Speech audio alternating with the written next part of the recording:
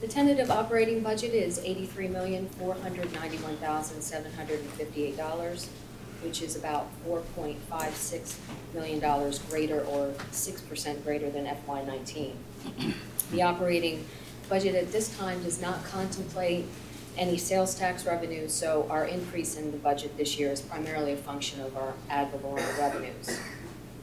The tentative capital budget is $37,961,026, which is $5.3 million, or 16% greater than FY19. Unlike the operating budgets, capital budgets can roll from year to year depending upon the completion of projects. So while this budget is increasing, some of the projects and revenues that I'll demonstrate later on will be carried over from FY19. The new projects, though, represent about 30%, or $11 million of the budget. They include things like state of good repair and safety initiatives. The total tentative operating and capital budgets combined is $121,452,784, and it's approximately $10 million, or 9% greater than FY19.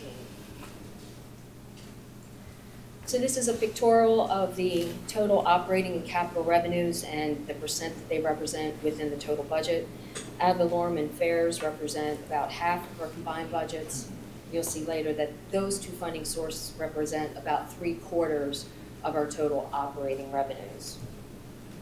As far as federal grants, approximately 1/3 of our federal funding supports our operating budget and 2/3 support our capital budget. As far as state grants, 40% support operating and the other 60% supports our capital. This is a chart that just depicts how the total operating and capital budgets are divided among our modes and projects. These percentages are relatively consistent year after year. So in terms of operating revenues for FY20 without the sales tax, we're only budgeting a 6% increase in our overall revenues, but we are planning to maintain our current levels of service. Ridership is estimated to be relatively steady to FY19, and therefore our fares will also be flat to FY19.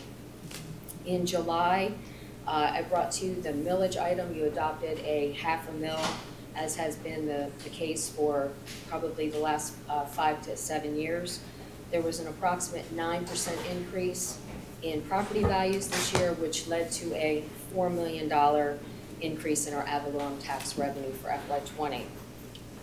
We'll realize about a $3.3 million decrease in state and local funding. This is primarily due to several FDOT grants that were supporting the 275LX, which have been completely exhausted in FY19, and the local funding that we received in 18 and 19 for routes that were added back after Mission Max from the county. That funding will not be renewed this year. Our mitigating strategy, however, is so as not to affect service, will be to defer a requisite deposit into our fund balance until we really know the fate of the sales tax. Essentially, we'll be borrowing from ourselves in order to maintain that level of service until we have a better idea of what we'll be able to do throughout the year to continue that service. Excuse me, is that reserves you're talking about? Yes. Yes. And just from my essay, what is our current reserves? Current balance today? We have about $4 million in the bank today. We do expect at the end of this month to receive our injection of 5307, which will bring that reserve up to about $16 million.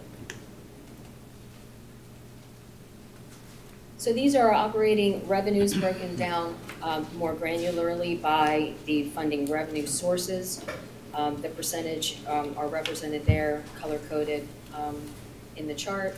Ad valorem is about 60% of our overall revenues, and it represents about 90% of the increase in revenues in FY20. Farebox recovery continues to trend at about 15%, which is consistent with the last few years. And again, we're not anticipating any additional increase over FY19. Part of the Reason why our fare box recovery is slightly lower is because we did receive a grant from FDOT. This will be the second year in FY20, $890,000, so that we can offer free fares. Therefore, we're not recovering fares by providing that free service. Quick Mr. Chair. question. Cindy, is that just for the streetcar or also free fares within our regular? That's just for the streetcar. Just for the streetcar? Yes. Thank So our federal funding is our third largest revenue source. The annual 5307 formula funding is about $13.5 million every year. In recent years, we've needed to use about 90% of that formula funding in operating to offset the cost of maintenance, as well as to assist with paratransit services.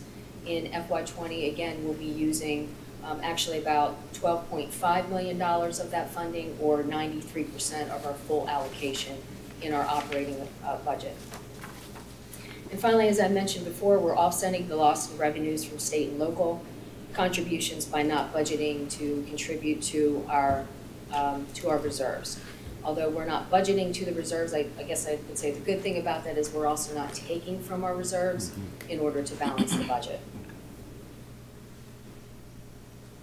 So key operating expense drivers. At the beginning of the month, I presented to the board that we had some overarching goals, including investing in our employees, investing in the core business, maintaining our financial stability, continuing to enhance the customer experience and provide community value, all of which require money to do that. But we are going to strive to meet all of those goals, even with our very limited and lean budget, and an increase of only 6%. So the largest driver of our expenses is our staffing, as I mentioned, at approximately 70% of the budget. It doesn't vary from year to year very much. We're service oriented, so 85% of our workforce are operators, mechanics, supervisors, customer service people that keep our buses on the road. So with the continued level of staffing, the continued level of service will have the same continued level of staffing needs. So I mentioned overtime there. One of the things that we're looking to address is how we can drive down the overtime expenses. We have a new HR director who's going to be looking at recruitment and retention efforts, along with an internal workforce staffing task force that will help us with those initiatives as well. We'll be looking at potentially new hiring standards or potential applicant changes of qualifications so that we can increase our candidate pool, especially as we go into FY20 with the expectation of at some point being able to increase or enhance service. Cindy, do you know what our overtime expenses are right now? I do. Great. And I will demonstrate to you that one of the areas that we are looking at is to positively affect that is overtime. Right now, we're trending to spend $4.7 million. In the budget that I have presented today, we're attempting to reduce that by 30% to $3.3 million. So, healthcare claims are projected to go up about 10%. They have consistently been about 13% of our overall personnel costs. And again, we'll be looking at ways to drive that down through potential wellness efforts, as well as looking at different insurance models or contribution percentages that we can recover from employees. So I did mention a couple items here that actually we will be looking to increase our investment in, which is technology, security, and bus parts. Specifically with respect to security, we are going to be increasing our budget by 50% for security. That is to offer level 5 security services with armed guards at our transit stations, as well as throughout our footprint. And of course, we all know we have an aging fleet. With aging fleet come more repairs and subsequently more bus parts.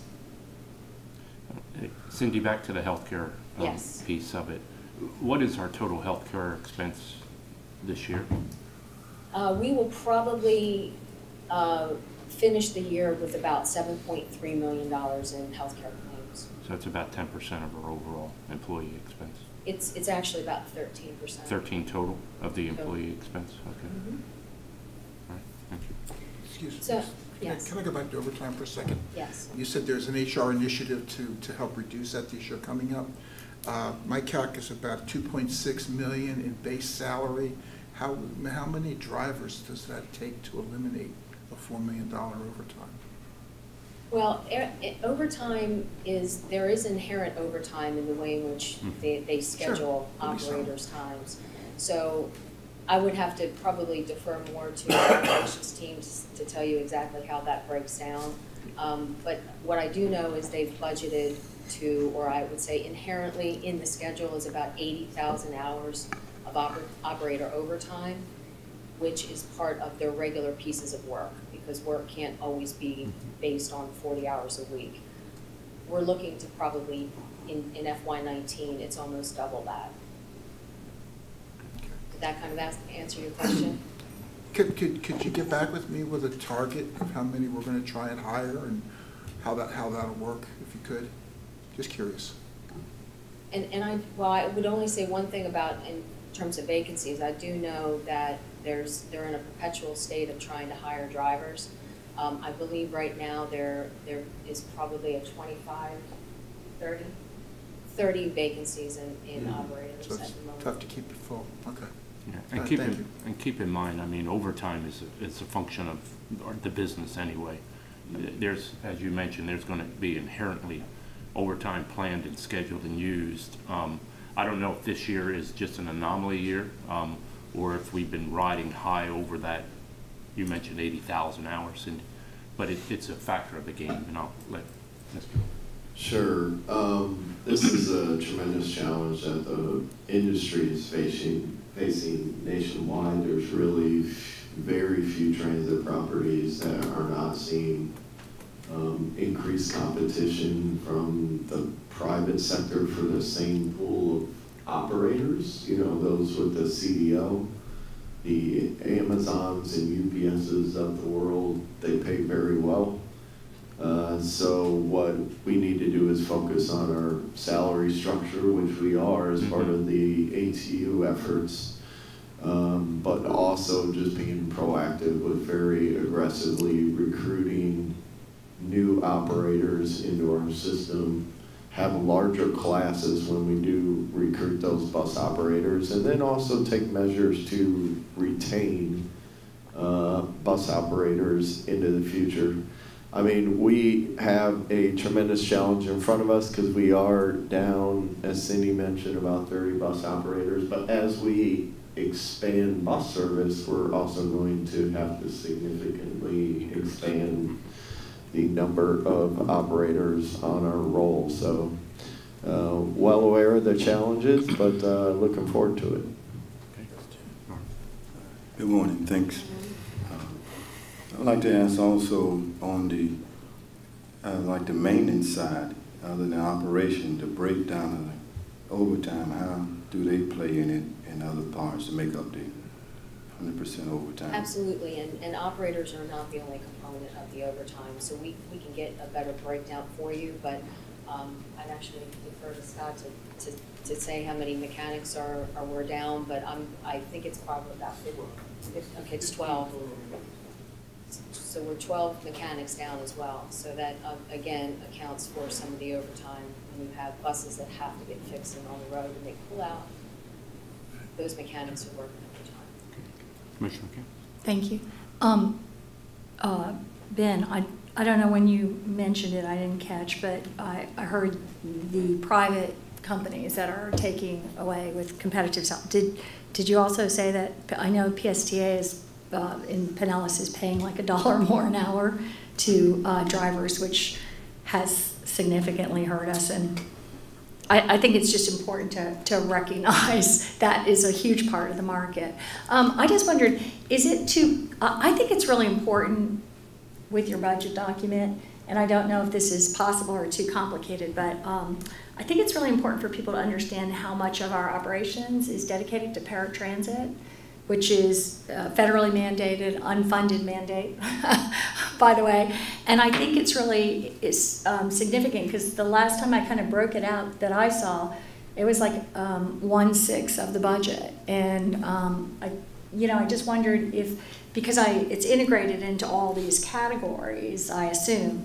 So is it done as a separate budget, and is it possible to kind of start to get a sense of that? Because I was very surprised when I recognized that as a cost. And Commissioner, I presented this at the very beginning. I'm sorry. That's okay. And we can certainly break it down for you in a more granular way, but this year paratransit will account for 6.7% of our total budget. As far as our operating budget in and of itself, it represents a little bit higher because obviously that was a total budget. We can certainly do that. I will point out, and you mentioned it being an unfunded mandate, although the FTA does allow us to use up to 20% of our federal formula funding for the complimentary ADA service, which we have typically done for the last 3 years. So we do channel about $2.5 million of our 5307 into our paratransit service. And it looks like just in terms of I'm sorry, did you want to say more about that? Just a quick calculation, the paratransit budget is about 8% of the operating budget, so, yeah.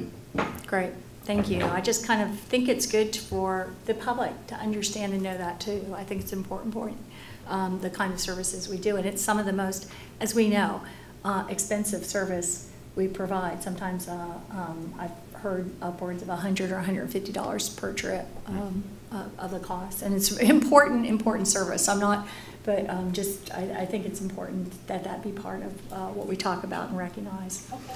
And just in terms of, so it looks, I know the question was asked about health care, and it looks like I know when the first year I came on the board, that was caused a kind of crisis here in terms of the health care going from $3 to $7 million. And it looks like we're just kind of settling in here, which I expected at the $7 million part. So that's a lot, a greater percentage of what we were dedicating our budget to than we have been historically. Yes. Yeah, I was actually very pleased to see that also. So thank you, sir. Okay, so getting back to the expenses more broken down. Again, knowing that we had to find savings throughout our budget in order to keep our current service levels, staff really did an excellent job of reallocating their budgets and trying to find room in those budgets and getting down to what is really mission critical. Again, you can see between the salaries, fringes, and healthcare at the top, that they represent about 70% of our budget. And again, I mentioned that within that salary category is overtime. $3.3 million is being budgeted for overtime, which will require a valiant effort within HR and operations in order to get the current trends a little more under control. When you look at the difference column there, you'll see that there are things in red. That's where we look for those categories of savings. I wanted just to point out that some of the larger categories, operational contracts, which I mentioned is one of those expense categories that will go up in FY20, include IT and security.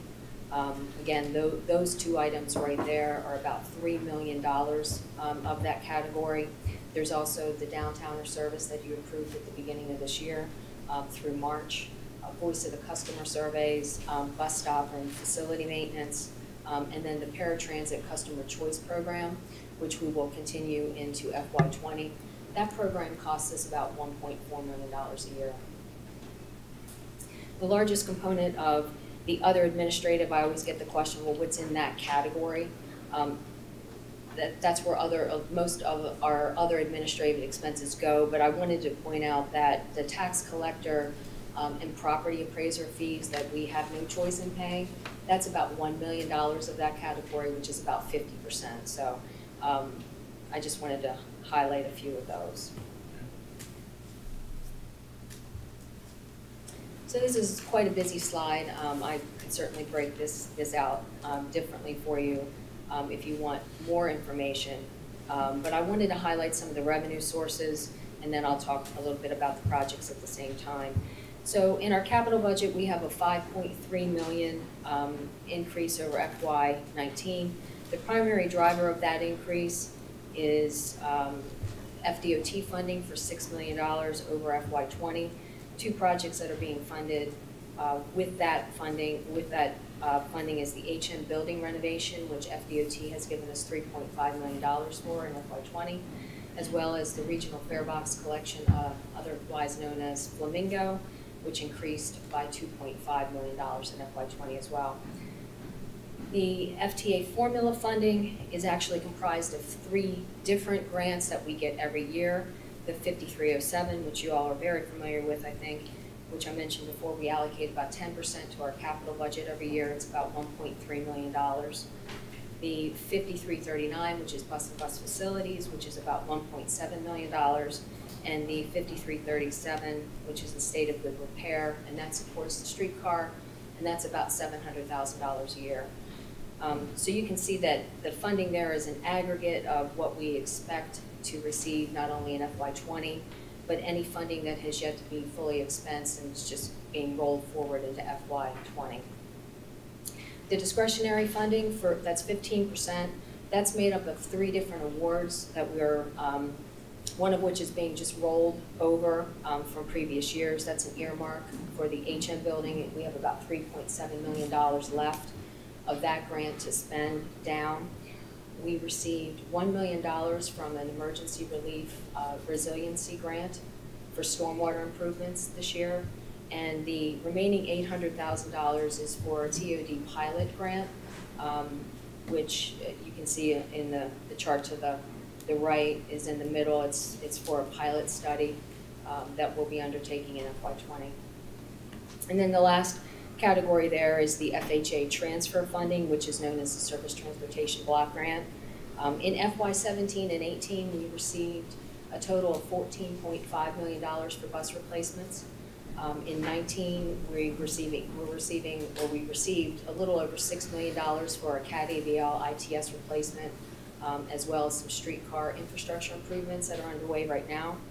And in FY20, we'll receive $4 million for paratransit van replacements, as well as a new CNG compressor. And those projects are listed as well. And then just that little sliver, the local funding, I wanted to point out that that is for mobility fees that we collect from the county and the city. Those funds have to be used in certain zones. So what's budgeted every year is what's anticipated to be able to be used in those specific zones. We actually do receive more funding than what's budgeted this year, but it depends on the project that we can actually implement in those zones. But if you look at the bus stop and shelter program in the chart, mobility fees are about 60% of that total allocation. So the other projects that I wanted to highlight, and you're all very familiar with the bus driver safety shields, that will be completed in the first quarter of 20. That's why even though they're underway now, they'll be included in our FY20 budget to be spent down.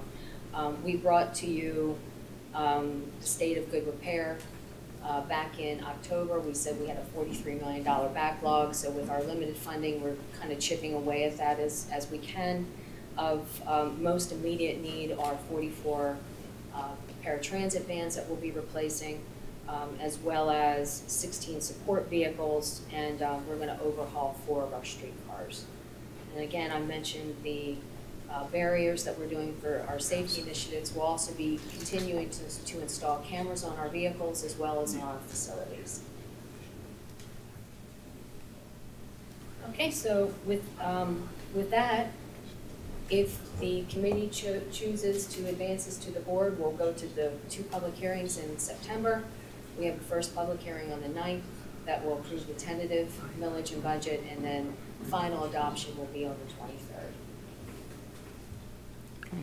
Any questions? Commissioner Kemp? You mentioned mobility fees that come from the city and county. So they're not broken out here, but you said it's all put into bus stops and shelters? That's right.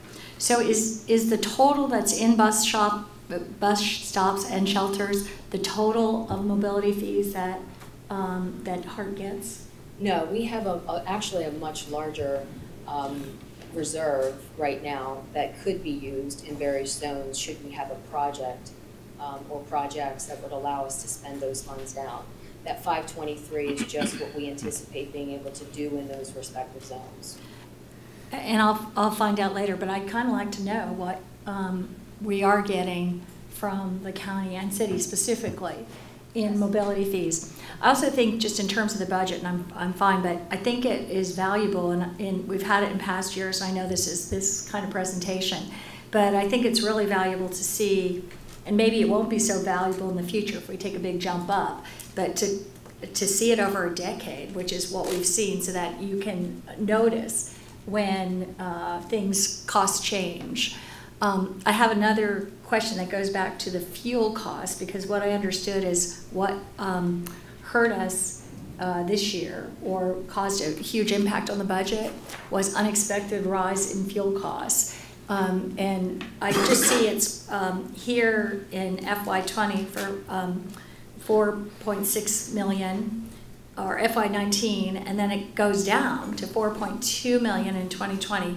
And I don't have any of the past years to measure it against, but I don't. Could you address that, and why would you expect it to reduce, and what kind of jump was it? Well, when we budgeted in FY19, we budgeted based on I believe it was almost $2.50 a gallon. I would have to go back and verify to see what the last price we paid, but it was somewhere around $1.90, I believe. So actually, this is a decrease in our budget. It's also consistent with the way in which we're trending this year with diesel prices. And my other is with the capital projects. It's not a big capital expense in terms of how they go, but we do have a CNG duplex compressor in there. Yes. So what is that, and why is it needed, and if you could just address that. Okay, I'm not sure, but I can maybe ask one of our maintenance experts if they would mind explaining that. Morning, Deputy Chief Maintenance Officer Scott Drainbook. This compressor is for it's needed to make the recovery time more efficient for our CNG fleet. We added 10 more. We're averaging about 7 to 12 minutes recovery time. So this would be more efficient to make it a lot faster to get the buses back right to service. So it is something that is part of the CNG infrastructure that speeds up the gas going to the vehicles. Okay. And we have how many? We have 10 of them? No, we got 10 new, we added 10 CNGs to the fleet. Is it something that's done per bus? Well, each vehicle, fueling time is between 7 and 12 minutes. We'd be able to make that more efficient, cut that time down to speed up the recovery time. Okay, thank you. How many CNG buses are we running now? 77. There you go. Okay. Thank you. And Commissioner Kemp, I wanted to mention that every year we provide a report to the city and the county for our impact fees, and it does have the total collection as well as what we're anticipating to spend and on the projects. So I can provide you those two reports. Great, thank you. Any more questions? And you, go ahead. Good morning. Thank you for the overview. I missed part of it, but the question I have is centered around the actuals versus budget on each one of the slides. I see that it indicates FY 2019 budget, but where should I see the actuals? We haven't had the actuals posted yet. We'll know that we can give you a trend or an anticipated FY19 actuals. But of course, we haven't finished the year yet. But what I will say is we do that trend in order to help prepare the FY20 budget. So these budget numbers are very much in line with what we anticipate finishing the FY19 fiscal year with. An actual or a stretch? No, actuals. Okay, thank you. Okay. And I guess we have to approve this to move to the board. Motion? Motion to proceed and bring the draft document to the board. Second. We have a motion to move this to the full board, and we have a second. All in favor? Aye. Any opposed? Motion's approved. Thank you, Cindy. Great Thank briefing. you. Appreciate it. Our next presentation will be the Independent Oversight Committee proposed service planning projects for 2020. And this is in regards to the referendum funding. Yeah, and if I Please. could make a couple comments to introduce this topic. As you all may recall, during our preliminary budget overview that we provided to this committee as well as the board in July, we had a very high-level summary of what our program of projects was going to be for 2020 for submittal to the Independent Oversight Committee. We then prepared a more detailed overview and presented it to the board in August. So this is our preliminary final draft. So it's really the third look-see at the program of projects that HART intends on submitting to the Independent Oversight Committee. The logistics and details about how we submit the list are still being, there's lots of conversations about exactly how that's going to be done. The IOC's first meeting, I believe, is towards the end of this month. I forgot the exact date. But they do anticipate meeting at least twice prior to September 30th when the program of projects are due from each of the funding recipients. The last thing I would say is staff has been coordinating very closely with the City of Tampa staff as well as the county to make sure that we are preparing our program in concert with one another. So there's been tremendous coordination going on at the staff level. So with that, I'll hand it back over to Chris Cochran. Yeah, and Chris, before you speak, all I'd ask of the board though is please take a hard look at this as Chris presents it. What I would like to do is present something to the overall board that goes through rather quickly, because I think we're on a fairly fast track here with our proposals. With that said, don't hold back. If there's things that need to be done in this briefing, let's get it and get it right and then get it to the board. Mr. Chair, Yes. just Yes, sir. great point.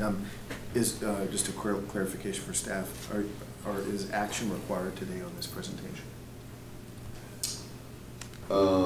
Action is required in the sense of advancing it to the board for consideration, so yes. Okay, thank you. Thanks. Over to you, Chris. Thank you.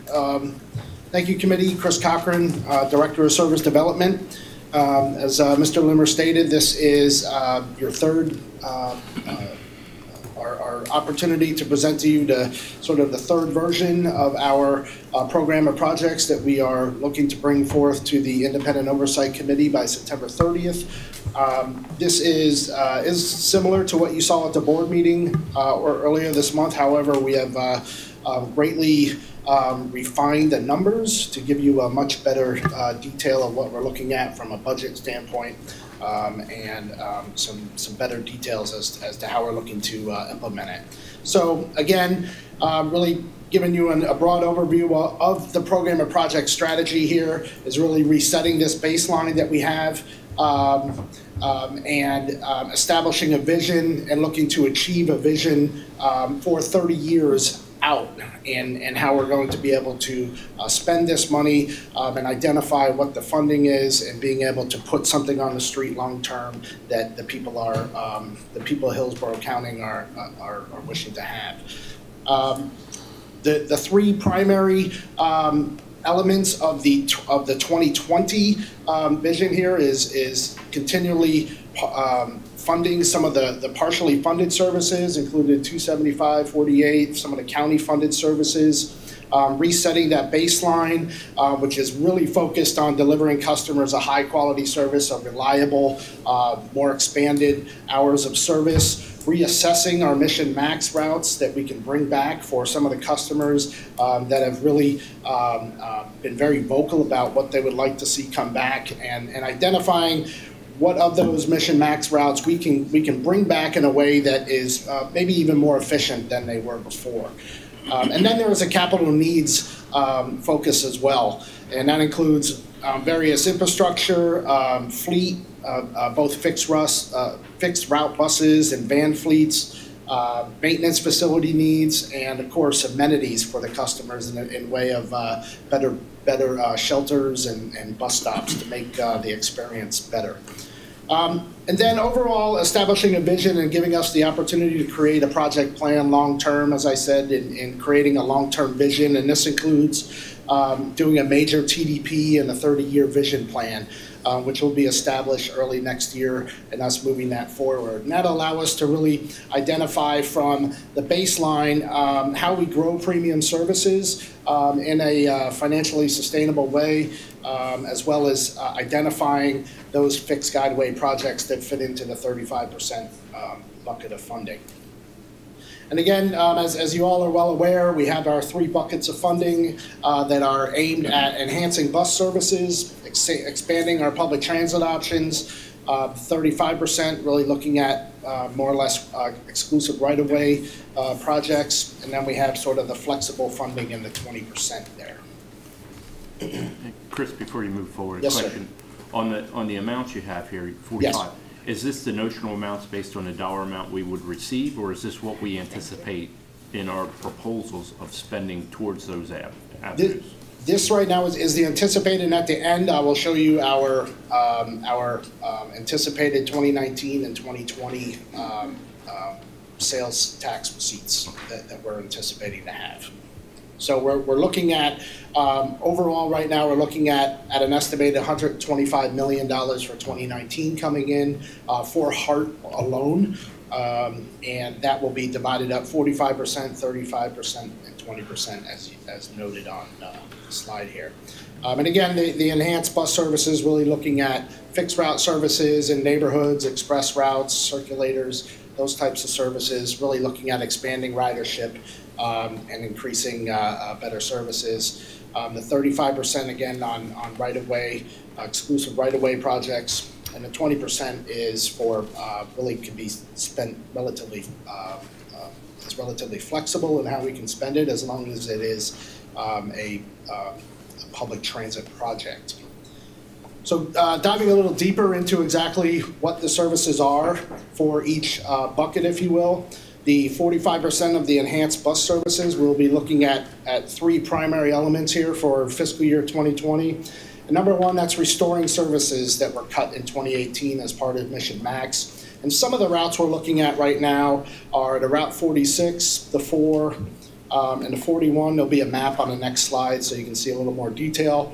But we are looking at doing some community outreach to ensure that those are exactly the routes that need to be put back. We know that there's a lot of need out there, and we want to ensure that what we're putting back is serving the people's needs. The improved frequency, more weekend service, really bringing, aiming to bring a lot of that weekend free service up to 20 minutes where possible, and increasing weekday frequency as well, and bringing a number of core routes up to 15-minute frequency, and continuing to move towards that that high frequency grid that we've been aiming for a long time. Then there's a capital allocation element here where we're really focused on the vehicle expansion component, facilities improvements. We have some IT infrastructure needs, as well as planning needs, and continuing to look in how we expand the services. Yeah. Mr. Chair, just a quick question. Thank you, Chris. Just a quick question about frequency and reliability. The one bullet I don't see here is also like time of day and late night, and I know it's been brought up before. How are we doing in that category? Is that kind of covered, and we don't need to look at that, in this 45%, or how are we doing in that? Absolutely, expanding, enhancing bus service will include. Thank you for pointing that out. We'll be sure to make sure we better notate that. An expansion of hours would absolutely early and late. Something. Okay. Yes, sir. Thank you. Yep. Appreciate it. We'll be sure to add that in there for the board. Appreciate it. So looking at the specific, sort of give you an idea You've seen this at the board meeting as far as looking at some of the restoration of services initially in 2020 that we can do within the ability of our resources that we have for the amount of buses and full-time employees that we have in 2020 that will continually be able to ramp up beyond 2020. But these are the three routes that we're looking at right now. We are also considering some routes, extending some routes further up north in the north of Fletcher area, where we've heard a lot of community feedback from people and for a while. So we're figuring out that 3.7 million would still be maintained as our goal budget, and we would be able to tweak what services we would do for exactly what project there. Improved weekend frequency. You see a good focus on the core services, and definitely a big need on Route 31 in providing some expanded service to South County that we've been wanting to do for a long time, and being able to give some people connectivity from the Amazon Center all the way up to the Brandon Mall area. And then weekday services, again, this is really looking to increase the frequencies, kind of cut the frequencies in half, and this is really focused on our core areas as well. Those routes are really some of our higher ridership routes that serve a lot of the transit-dependent folks as well, that serve a number of job centers and population centers as well. And I do want to point out the numbers that you see on here, the 3.7 million, the 1 million, and the 875. These are based on the amount of money we would spend in 2020 in a phased approach, not the full annual cost. And I'll explain a little more on a slide coming up here, and that'll make sense, a little more sense to you. So this is really looking at all of the enhanced bus services that we're looking at in 2020 in addressing. You see we have really good coverage across the county that we're looking to be able to address. Some of their requirements down there are being able to put the nearly 100,000 additional hours on the street, needing to identify and fill 56 additional full-time positions by the summertime next year, as well as 16 buses, and we are well on our way and being able to fulfill those needs. So here's this is the budget overlook. On the graph on the right, if you look, this is where we have the numbers from the restored service, the weekend improvements, and the weekday services. You see we have our three markups every year: spring, summer, and fall markup. So we would phase in those services over one. We would do some of the restored services in the spring, the weekend improvements would launch in the fall, and then the weekday improvements in the weekend improvements in the summer, and the weekday improvements in the fall. And then on the left there, those would be the ongoing annual costs. So next year, being able to phase in what we're proposing here would cost about $5.5 million. Beyond 2020, those same services would cost about $10.5 million annually to continue those specific improvements. The capital allocations that we have in this particular bucket is about a little over $108 million, and that really is primarily focused on vehicle replacements, facility improvements. We have some ITS needs and radio communications, fare box replacements. So there's a few really large projects in that capital allocation that will fit into that enhancing bus service bucket of funding. Moving on to the 35% expanding public transit options bucket here, we have our total allocation is about $88.5 million for this specific bucket of funding. At this point in time, we don't have, being very early in the process, obviously, we don't have any specific right-of-way projects that we would be investing heavily in, so there will be a significant amount of reserve, if you will, in this bucket, to the tune of a little over $82 million that will be unspent in this bucket for the first year. But we do have slated in there a shared project cost in the Envision Tampa streetcar project to the tune of $1.5 million ongoing in that project. The Florida Nebraska BRT study, we don't exactly know what that funding will be. That'll be something that comes out of the study, knowing exactly what the capital needs for that will be, and we'll have a better idea of that down the road. And then we have identified some additional planning needs, and that somewhere in the range of 4.8 to $5 million or so, looking at corridor studies for CSX and maybe the streetcar beyond where we're looking now. Where does the streetcar go beyond the current project, and additional BRT corridors as well, or some kind of enhanced premium service corridors. And then we have our third bucket, which really kind of our flexible funding, if you will. In this allocation, we have $50,600,000 allocated to this bucket. One portion of it, a little over $24 million, is really made up of a myriad of different projects, from capital needs, administrative operations, planning needs, IT infrastructure. We have some maintenance technology needs that will really help us improve the efficiency in which we're able to keep our buses on the road, and then facility improvements as well. One note in here that's very important to address is we're looking at reallocating $20 million of existing services to the IOC funding. So we would take $20 million that's currently funded from our ad valorem dollars, and we would move that into this flexible funding. And then that opens up $20 million of the ad valorem funding to be able to put towards our reserves. And that is a plan that we're looking at addressing with some of these flexible fundings here.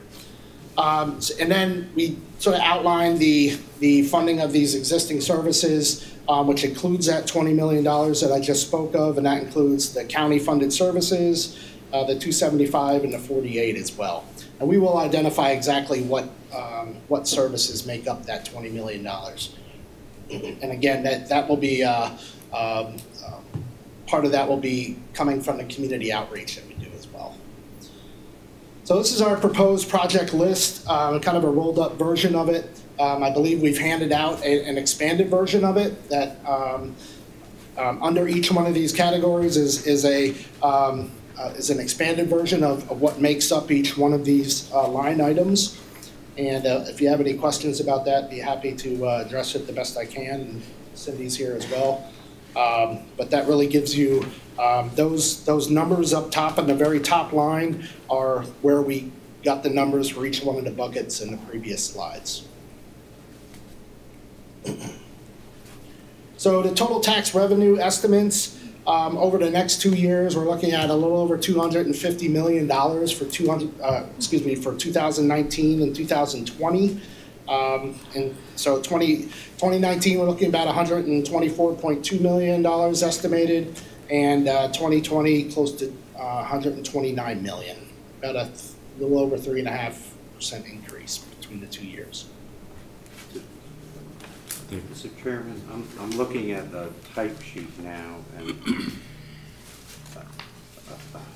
I'm not sure how to read this. One of the line items is called Corridor Studies, and then in bold it says Planning CSX Evaluation. What's Corridor Studies are all studies in general, and CSX is only allocated 100,000. Is that what that's telling me, or? Well, we've identified a specific. On September 9th, we'll have on our agenda. We'll have some people coming to speak on the CSX project for the future.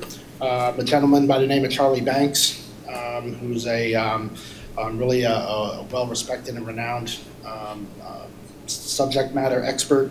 And our idea here is to have an initial evaluation. There is way more than we had initially anticipated involved in all of the different intricacies of the number of subdivisions in the area. So before we need to identify exactly what we need for a corridor study. So you almost need a pre-evaluation, if you will, to ensure that what we're moving forward with. I mean, the CSX corridor study, when we get to that point, is going to be a big investment, and we want to ensure that we are moving in the most effective way in doing that study, if that makes sense. I think I understand that, which is sort of why I was wondering how this is phrased. 2 million is for all corridor studies in general, and only 100,000 is allocated to CSX? Well, so for 2020, now, so every year we will, it's tough to put a number on it exactly at this point in time, because we don't know 100% what a corridor study is going to cost. That is kind of based on our doing a little bit of research and seeing what other corridor studies are going on. We felt it's a fair number to put in there at this point in time, and these numbers, we will be able to amend. We don't want to do that. Go ahead. Yeah, just a little point of clarification. There's a lot of interest out there in doing more detailed corridor planning studies on a variety of routes. At CSX, I hear a lot about Cypress and bus rapid transit, and I've heard some other suggestions about the next phase of the Florida-Nebraska bus rapid transit, as well as some others. We have not done robust community outreach around the specific bucket allocations. That's something that we plan on doing in the coming months, once we figure out from our customers as well as the stakeholders throughout the communities we serve what their priorities are. Then we will bring more definition to what specifically is part of that $2 million of corridor studies. So we thought it'd be best to be more general at this point. With the CSX corridor, what we did is we pulled out a separate $100,000 to do, because we know that we would like to have more of a path forward for the CSX. So we're just doing a very simple evaluation of the CSX corridor starting next month. Well, let me just offer a couple of comments and ask a question. I mean, 100 doesn't seem like enough to deal with the complexity of the CSX issue. So that's just one thing to consider. But I guess I have a question. We have for September 30, we have to submit something to the IOC. Is it sufficient, and I'm really directing this to David Smith, is it sufficient for us to say to the IOC, we have 2 million proposed in corridor studies, which is part of that fixed route bucket, the 35%. Is that sufficient to allow us to get an approval and then use that 2 million for any type of corridor study during the year? In part, to answer your question, the IOC, when it meets, is going to establish some ground rules and some bylaws. So the specificity that is necessary to answer your question doesn't currently exist. The Article 11, as it exists, and I'm not familiar with what changes, if any, Dillsborough County is proposing in an ordinance, simply provides a set of parameters that are pretty broad in scope. And there's some problems with the way those parameters read, even under the way the judge has altered it, that we can talk about at some point if we need to do that. Because I'm concerned that we make sure we get as much proposed in front of the IOC as we possibly can before September 30. And what I mean by that is, what the judge has done is he's stricken the language that says approve, but it still retains the language that says the IOC must certify that it conforms to the requirements of Article 11. what difference there may be between approval and certification is something lawyers will spend a great deal of time on.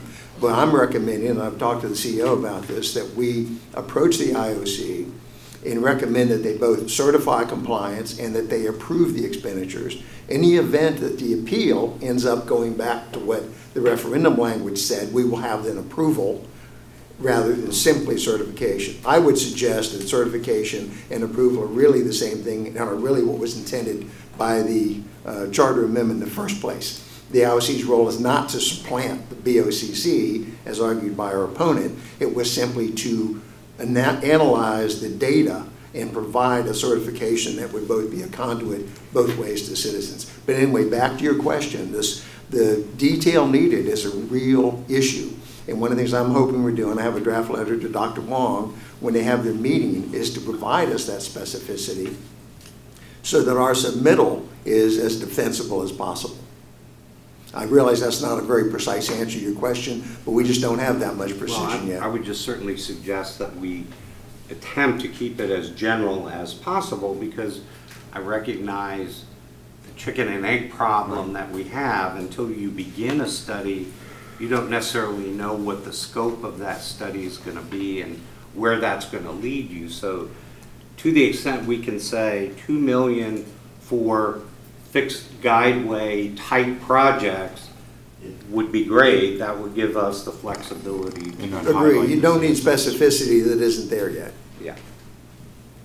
Yeah, so we will absolutely make it clear that those corridor studies are in the fixed guideway category, and as such would meet all of the minimum operational requirements that were included in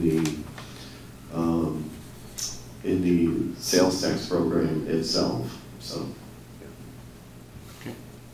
Thank you, Mr. Chairman. Chris, couple questions. How much of this package is for the 21st Street Maintenance Facility overhaul? Because there's a subtotal anywhere? I know it seems to be broken down between a lot of different areas.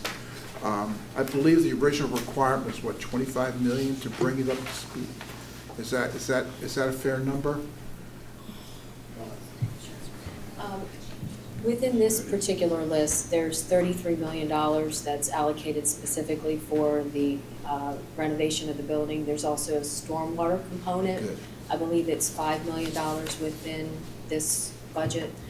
We also then, as I just presented to you, have about $8.5 million in our funded budget. So right now, we're looking at probably about $45 million that we could effectually fund should the sales tax be applied.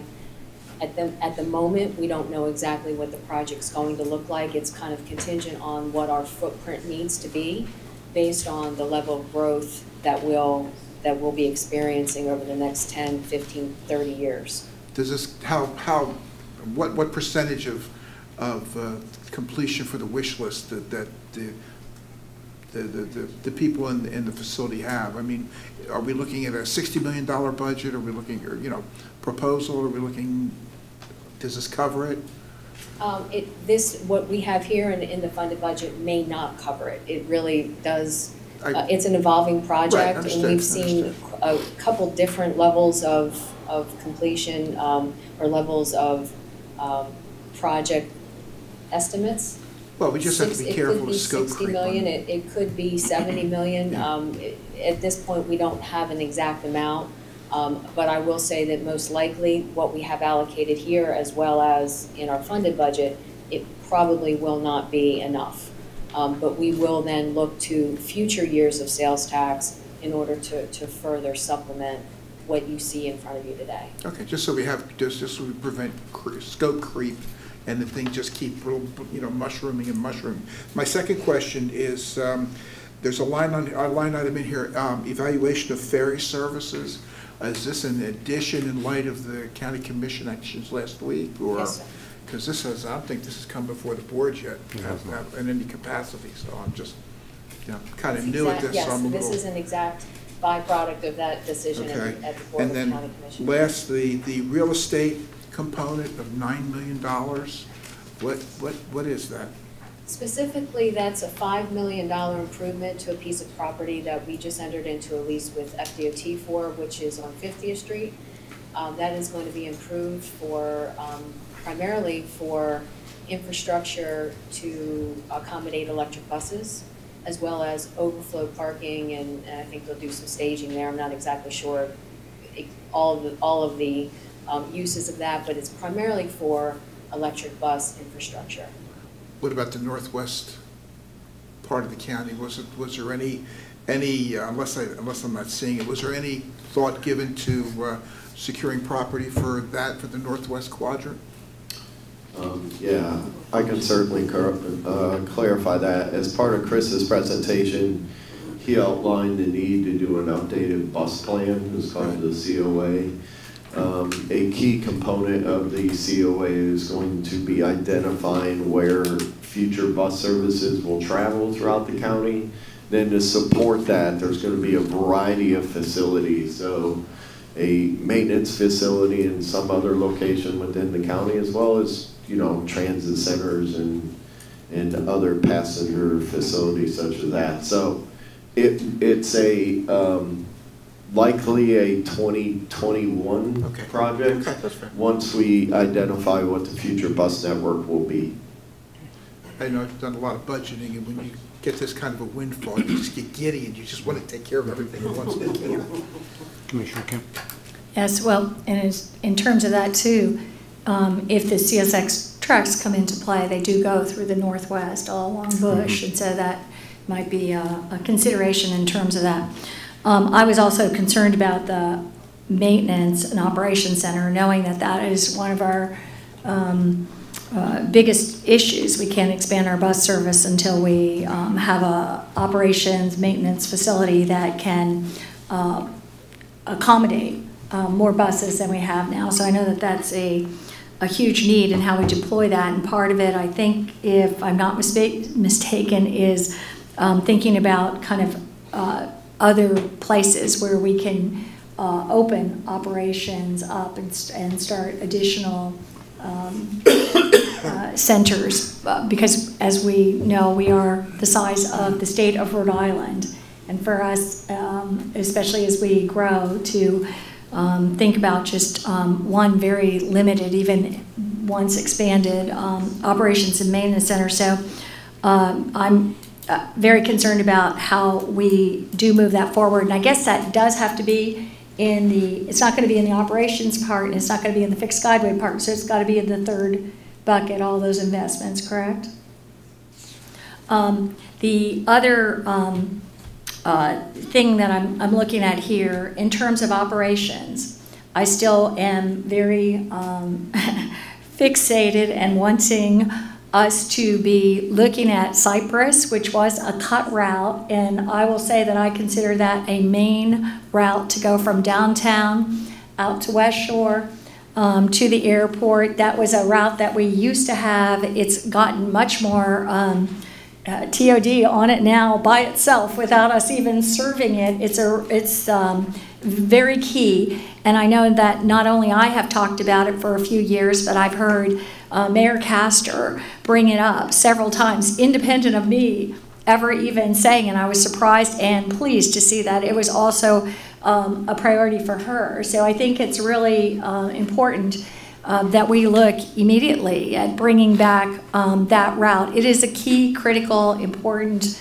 connection that I don't know why we ever cut it. So I just want to bring that. Second, I'll go back again, and I know I was supposed to have a meeting with regards to Fowler Avenue, and the fact that, you know, we still are not looking at service across there, which I find very disturbing, because I think it is, again, a key place, and a place where until we do that connection across Fowler Avenue, we're not doing even the scratching the surface of what we need to do a comprehensive and good service. And I know the meeting was canceled with to good effect, someone having a baby. So so I understand that, but I'm very concerned that right away, moving forward, we're not looking at this Fowler Avenue in a very serious way. So I really want to highlight Cypress and Fowler as getting those back in service to service.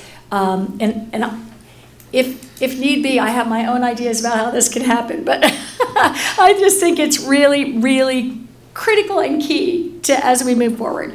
My other comment is, it looks like in here, so what do you have? You have 10 electric buses and infrastructure, and then 30 CNG. How does that work? What is that?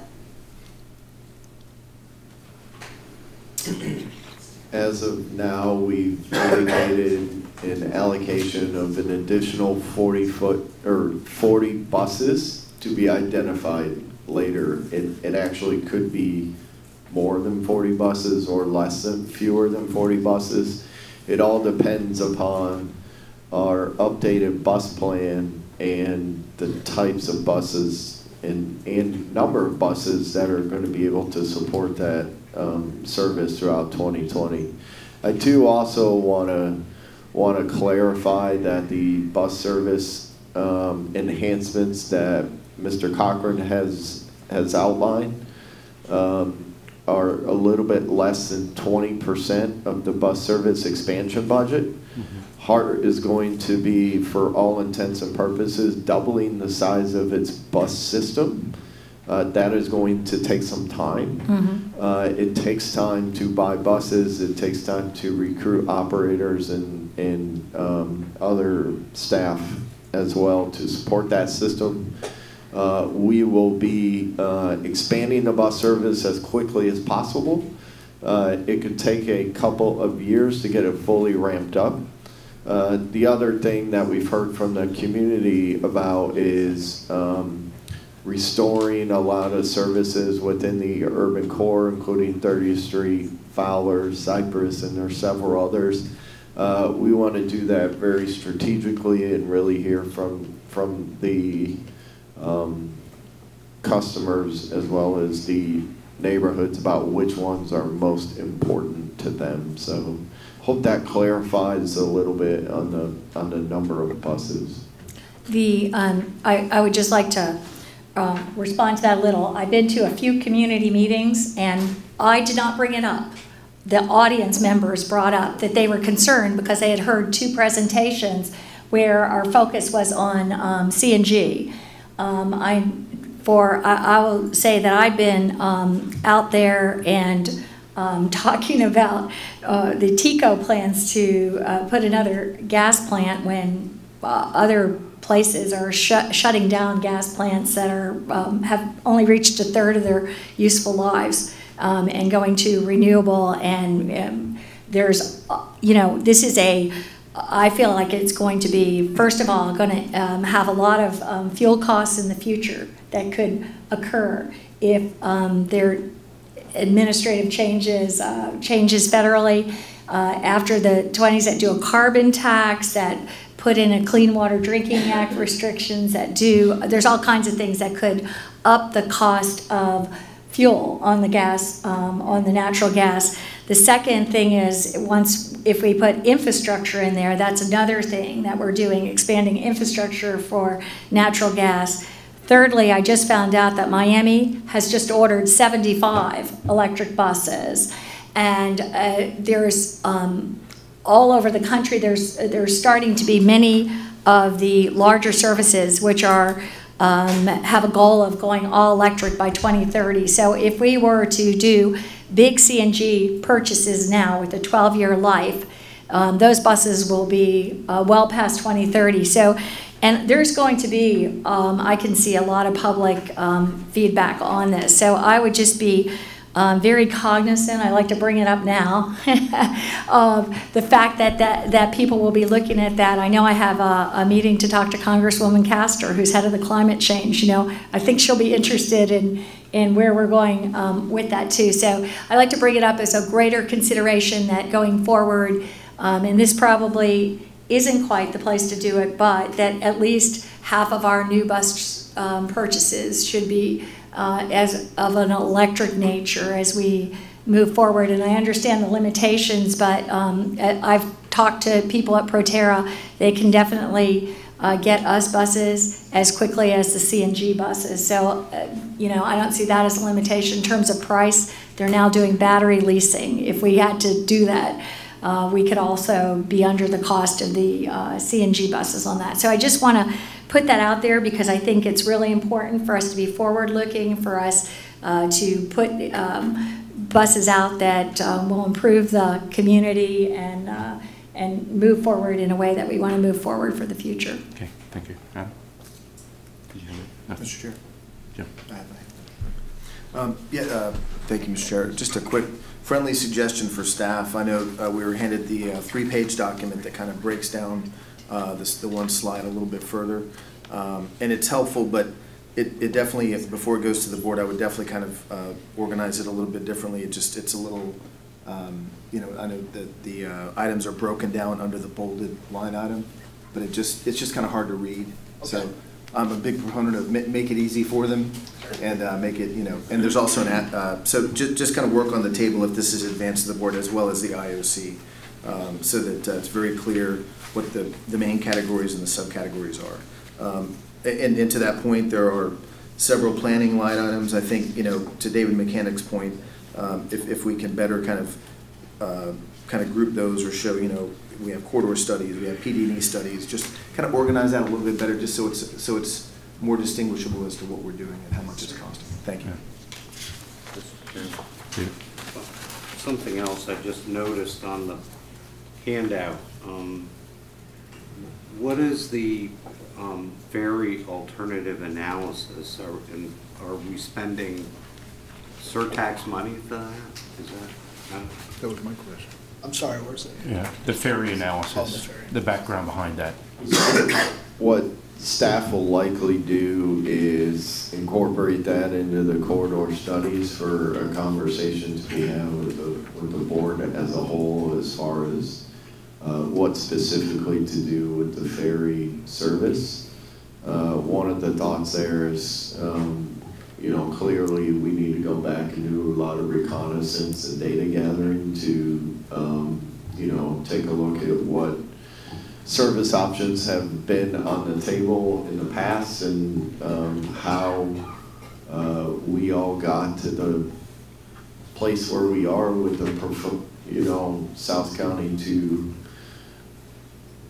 McDill service that's been proposed. So I'm gonna, you know, recommend that we roll that into the corridor studies going forward. I would also clarify that before any corridor studies advance, whether it's the CSX or the ferry or Cypress, we will come back to the board and brief you all on the work plan, budget, and schedule associated with each of those work pieces. I mean, I guess I have an underlying question. Should we be spending HART money at all on the ferry service? I mean, is that a legal thing for us to be spending money on either the surtax or other HART money? Well, part of what the business model is, as you know, for the ferry is to have a transit system that connects it in South County to access, bring the customers to the ferry location where it disembarks. So there's that, and there's also a service on McDill Air Force Base, which is a tram service. So I assume what they're looking at is just those corridors and not the water component of it. Simply how would you serve a ferry if it does move forward in order to get the customers to the place where they can embark on it. Yeah. So that would be the on-land component of the service we're talking about? Or not the ferry? I mean, I thought that's what Mr. Smith Personally, and if I may, I don't think the ferry issue has been brought up to the full board. In my understanding, as you'd all recall, it's been punted to us in some nature, fashion, form to discuss. And my recommendation would be to strike the ferry service out of there until we get a board clarification on the way forward, without assuming anything. In all honesty, I don't want to assume it's just the land portion of it, because that gives credence to the water portion of it, and I don't think that's our place. But that's my opinion, that I would recommend we strike that from this list until we come together as a full board. And I have a comment. Okay. Thank you, Mr. Chair. Yeah, I think, and not to speak for you, Mr. Mechanic, but I think when you made your comment, my thought was, yeah, I would not want us to fund a private entity study. You know, if we're going to do something in partnership where we're studying our routes and it's and there's some privately funded route that the board approves of and says, okay, we're good to look at that, then I can see advancing money for a study. But I would definitely want to proceed cautiously so we're not funding someone else's route study. Commissioner Kemp. Yeah, I just speak to this because I don't. I do think people have to understand more about it. But I would just say in federally, they recognized ferries as fixed guideways under federal definitions. New York City has added 19 ferries with 5 routes to incredible success. That has happened. The Staten Island ferry in New York, which is free, operates 7 days a week, 24 hours a day, and carries 70,000 people per a day, which is twice every half hour. 70,000 people per day, which is getting to be about twice of our entire HART service. So these are definitely transit services. And I don't understand the implication because I'm not sure what the reference is to privately funded. I can clarify. Sure, go ahead. Yeah, no. So I'm no opponent to privately funded, public-private partnerships. Just on a personal level, I've been on the ferry systems both in Washington State and North Carolina, and they're incredible. But I think my point was that if we have a partnership with a private entity, I would want to make sure that the negotiations and the funding, and if they're going to be making revenue off of this, that all of that squares, I guess. That was my only point. Yeah, and let me just be clear if I can. I'm not saying whether I'm for or opposed to ferry. That's not in this conversation here. All I'm saying is the ferry issue has not been brought up to the full board to give us direction on the way forward. Therefore, I think it's presumptuous of us to place this in the budget going forward without that discussion at the board level. And once we get the board level direction, we can go either way. I agree with you. Ferries have been very successful in other places, but I think we, as a committee, are inherent to get the board's direction before we proceed. That's all I'm saying. And I'm not disagreeing with any of that. I'm just outlining because of some of the comments I heard. And just to clarify on that issue, by the way, one of the reasons that HMS came forward, they're an operator, a hired operator at every other place in the nation, but Hillsborough County was not willing to do that, and we kept hearing about, oh, the streetcars costing transit costs so much. And they were willing to take the cost, the risk of, because the county was not, and no one else was willing, even though it's been on our MPO plan for decades, was willing to take the loss, the risk of loss, to do the services. So like other places, that was the plan, so that there would not be anyone saying, well, we're subsidizing these operations. So that was... Yeah, and I think the discussion on the ferry right. should be held for the board meeting. I do too. Guys. We're talking budget yeah, here. one quick point. Just historically, I just want the public to know and this board to know, having been here 7 years, going back 2 CEOs ago, HART approved a route change that was supportive of the ferry. So at this, in this room, HART has been very supportive of the ferry historically. I just want to point that out. So. Go ahead. So I just had it's great that we're moving this forward. This is exciting that we're going to have our first presentation to the IOC. So I would just comment that I think that the comment that the sheet's confusing is accurate. It would be nice to see it. I think it would be nice if it was clear to me that it was capital projects, operational expansions or projects, and administrative or planning projects. And if it were broken down that way, I think it would be a little bit more clear when it gets to the full board. Additionally, I think that one of the biggest things that we need to undertake as we look to expand is the improvements of the maintenance facility. And I see line items in here that under 3 or 4 different categories that I think equate to that. Some of them are I think interim improvements, to the Operation Control Center, air handlers, stuff like that.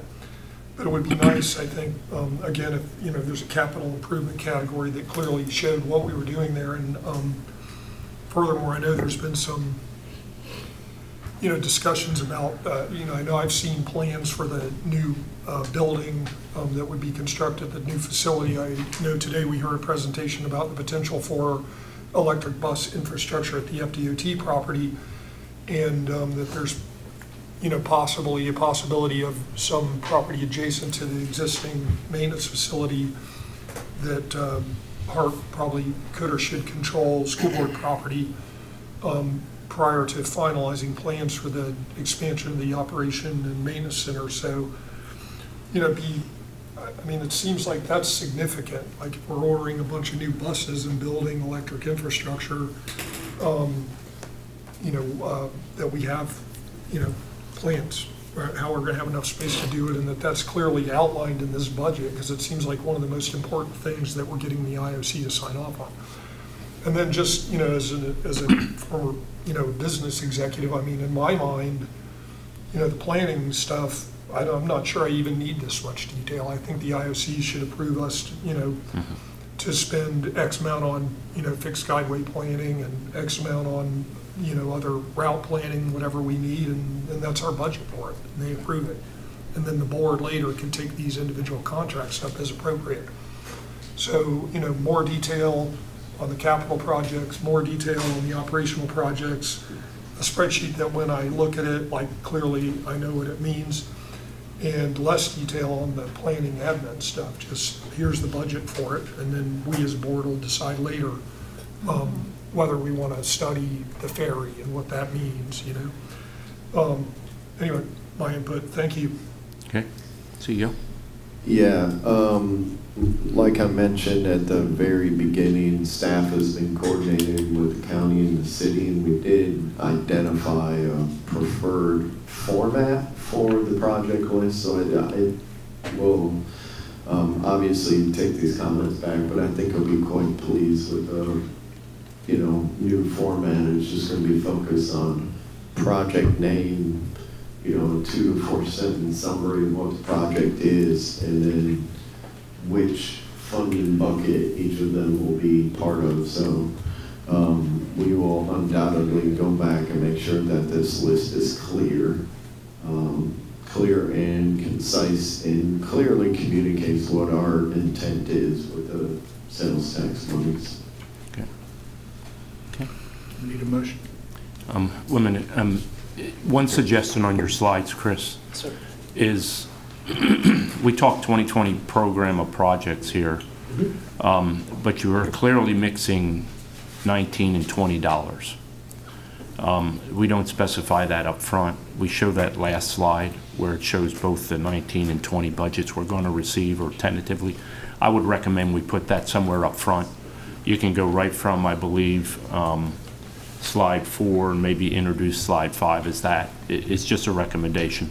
Throwing it right up front to let them know that we are talking about 2 years of funding, not just one, so that it reads better for the board.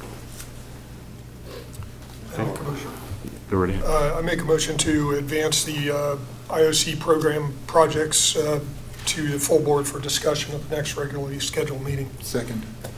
Okay. Mr. McLean, you had suggested that we sort of single out the ferry as not something being part of the recommendation, but singled out for board discussion. Yeah, we can do that unless that's already on the agenda. Certainly. So I and staff will be providing an update on the ferry, as well as a recommended path forward. So certainly we'll ensure that that's on the September board agenda. Okay. All right. Does that satisfy Mr. McCann? Yeah. Okay, great. Okay, we have a motion and a second to move the IOC priorities list to the full board. All in favor? Aye. Aye. Any opposed? Okay, it's approved. Thank you. Thanks, Chris. Thank you. Okay, with that, committee actions. Action number 1, authorizing Chief Executive Officer to dispose of 7 paratransit vans and 2 non-revenue vehicles. Motion approved. Second. Okay, we have a motion and second. All in favor? Aye. Any opposed? Motion's approved. And with that, we are in adjournment. Okay, thank you. Sorry, I couldn't quite.